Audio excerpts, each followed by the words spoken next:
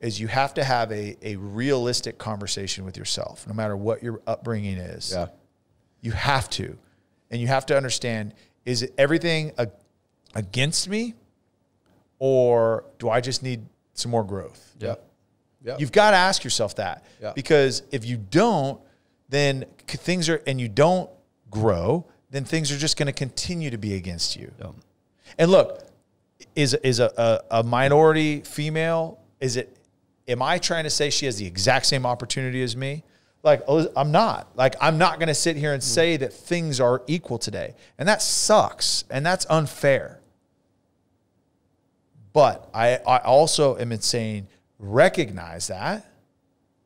And recognize that I'm going to beat the odds. Yes, exactly, man. And you just summed the whole thing up. Like, just recognize through self what circumstances you are in. Anytime you go into a battle, a fight, whatever it is, you have to do your own research on self, right?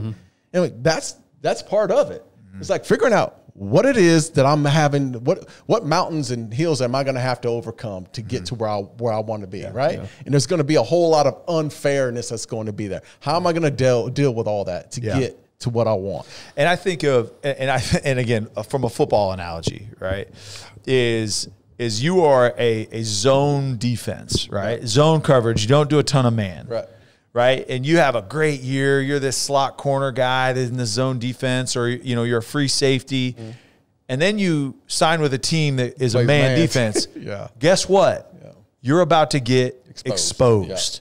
Same thing. So if Elizabeth and I apply for the same job, and I get it because of how I look, but she was prepared. She did everything that she could. And I did not, but I got that job. Guess what? We all know those people in the workplace. They get exposed. Time will expose you. So whether you get that job or the next, you are going to continue to progress. So I would just encourage those out there that feel like, hey, the odds are against me. Recognize that. Recognize that that's a reality, because you are more qualified, you are more capable, and you are going to progress much further than the person that got the job that was unqualified.